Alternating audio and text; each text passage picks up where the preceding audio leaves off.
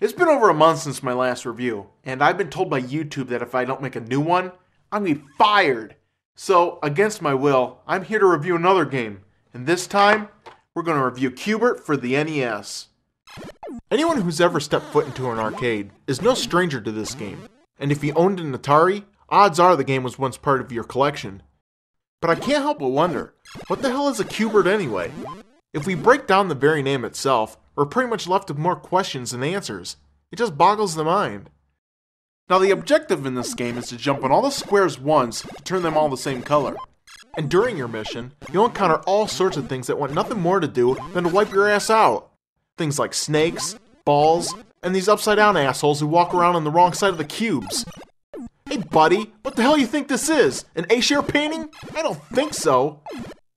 Now the controls in this game are very different from any other games out there, and they end up becoming a huge pain in the ass.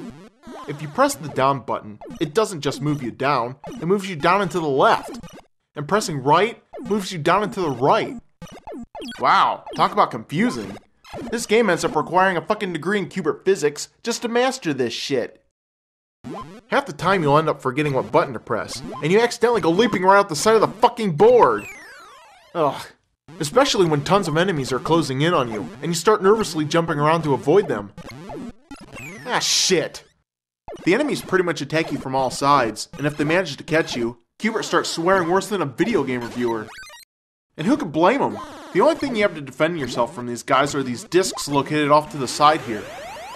Jumping on these will return you to the top of the pyramid. Sometimes it'll also clear out the board of enemies. Other times, it does nothing at all. So, what good is an item that only works half the time? What a piece of shit! The outcome turns out to be just as random as the results in the game show. Press your luck. You just never knew it was going to happen. Come on, big bucks, no whammies, big bucks, no whammies, stop! Ah! You lost big time! Kiss my ass, bitch! You are a loser! Now, if you think that's the end of your troubles, then think again. Because later in the game, this jerk-off appears out of nowhere and hops around and doing all my hard work. Well, that's the last straw. Time to show these guys who's boss around here.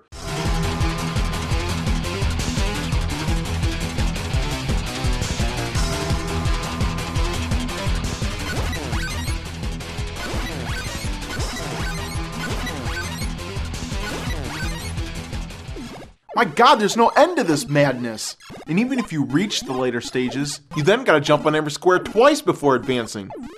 So now I've gotta do twice the work? Well, the hell with that! I'm done with this review, and I'm ending this episode early. If YouTube doesn't like it, then too damn bad. I mean, what's the worst they would do to me anyway? Fire me? Yeah, right. I'd like to see them try.